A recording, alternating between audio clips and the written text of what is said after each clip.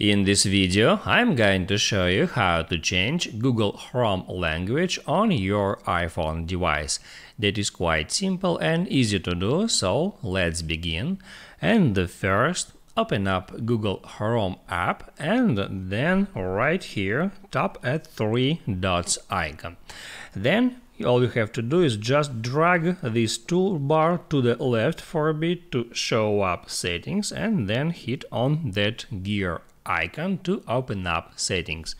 Next, just scroll down to the bottom until you find languages.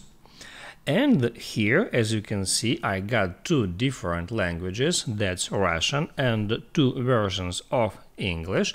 And now, if I want to add a new language, here all I have to do is just right there tap on Add Language, and now I can select anyone from that list.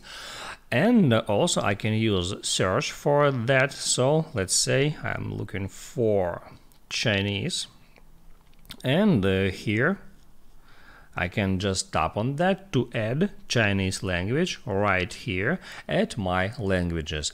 And now if I want to use Chinese as my browser language, all I have to do is just remove any other languages. So I can swipe over to the left on any language, it shows up delete option, and then all I have to do is just hit on delete to remove languages from that list.